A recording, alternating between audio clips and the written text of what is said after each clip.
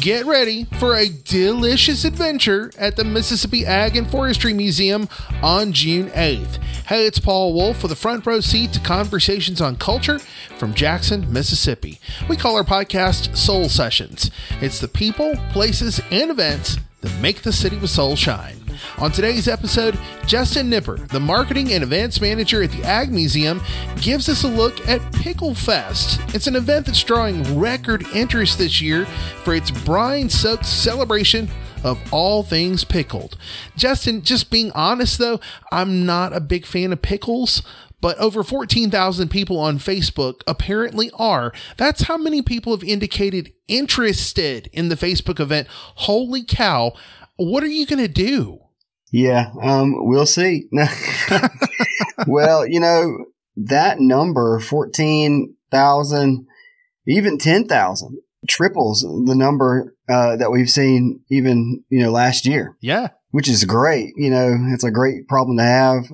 I wouldn't even say it's a problem yet. I mean, it's a great opportunity that we have to host. One thing that's pretty interesting about Pickle Fest is it always blows me away how many people, like you're saying, they want to see everything pickled. They want to see it on pizzas. They want to see it in drinks. They want to see it, in banana pudding if they could get it. I mean, just anything. Thinking about the guests, as they come to attend the event, we've had to up the ante on everything, every detail from parking to standing in line to go into the event, to even the experience you have in the event, with it being June, super hot, very hot. We have to think about that too, how to accommodate the variety of vendors, the people, where they can be, how they can cool off, how they can use the restroom. Yeah, food and security and bathrooms and buying tickets. You shared a video that's at visitjackson.com, How to Pickle Fest. It's almost funny to say we're not really on here trying to invite more people to Pickle Fest. I mean, sure, come on,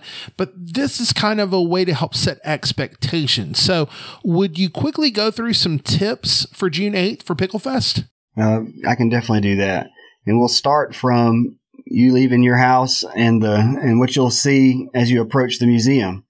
So something that we've done this year that's new is we're lining Lakeland Drive with directional signage to help people know where they can park, help people know where they can park if there's overflow parking. So we're trying to over communicate visually, even as you pull up to our museum, where to go. Now, signs are easily missed sometimes, and that's why we also have volunteers in parking lots that are going to help direct you to a parking space. We have people that travel from out of state to come to this event, and I definitely want to help them find a parking space as best as we can. Bottom line, don't expect to park in the Ag Museum parking lot necessarily. That's right.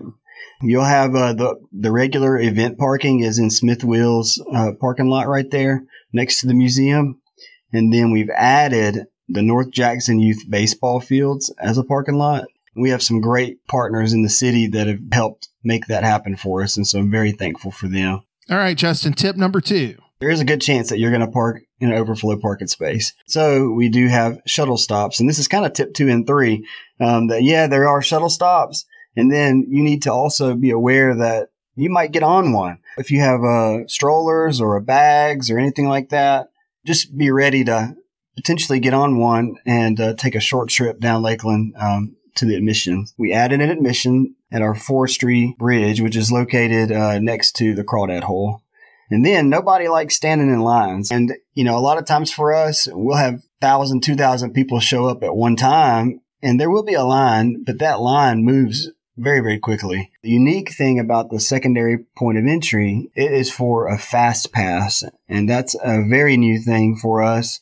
Basically, once you get out of your car, you'll be able to see opportunities to go ahead and scan a code, purchase your ticket.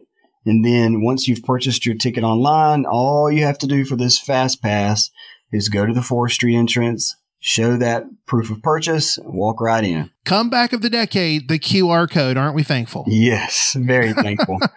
What's next, Justin? What are our next tips to help us make the best out of Pickle Fest? Now that you've braved the crowd, you've made it into the spaces, you've got to our entrance point, and you're in, we do have things to help accommodate for that heat. And so another tip was that we do have water activities.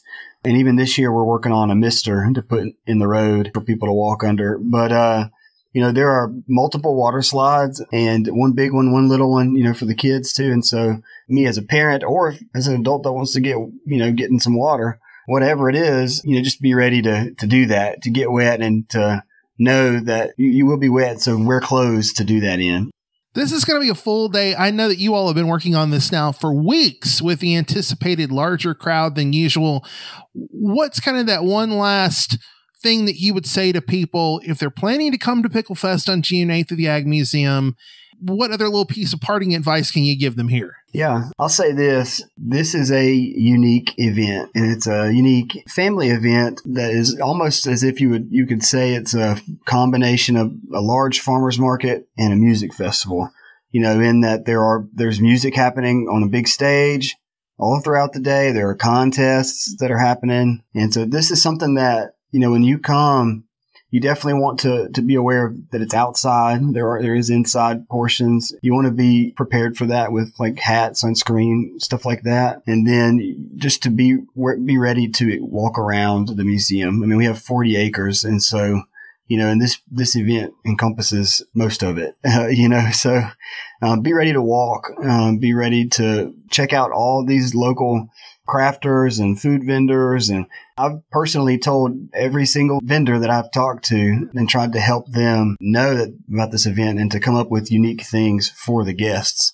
So come up with something fun, come up with something unique. Yeah. And patience probably is the opportune word for the day, right? Yeah. Patience for sure. Justin, this seems to be a running phenomenon for Jackson events. Tabitha Brown sold out in February.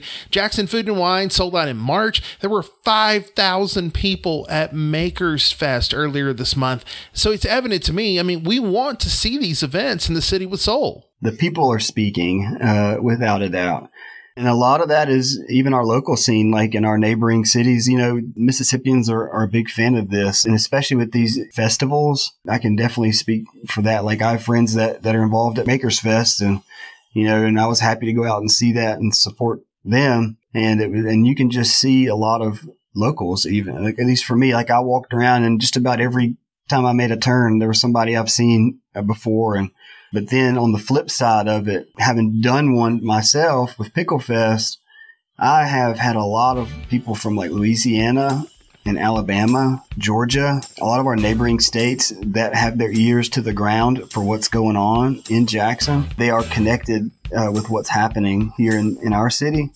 And that's such a positive thing. It's such a positive reflection of Jackson. Just the events are portraying the city in a positive light, which is so huge. And I'm happy that even we get to help contribute in some way for that. That's Justin Nipper at the Mississippi Ag Museum talking about June 8th's Pickle Fest. If you missed any of that advice on how to make the most of the day, you can head to the show notes in this episode for more and for the latest info. Soul Sessions is produced by Visit Jackson, the destination organization for Mississippi's capital city. Our executive producers are Jonathan Pettis and Dr. Ricky Thigpen, and I'm our managing editor. If you want to know more about the great work we're doing here to make the city with soul shine, you can find all of that at visitjackson.com. I'm Paul Wolf, and you've been listening to Soul Sessions.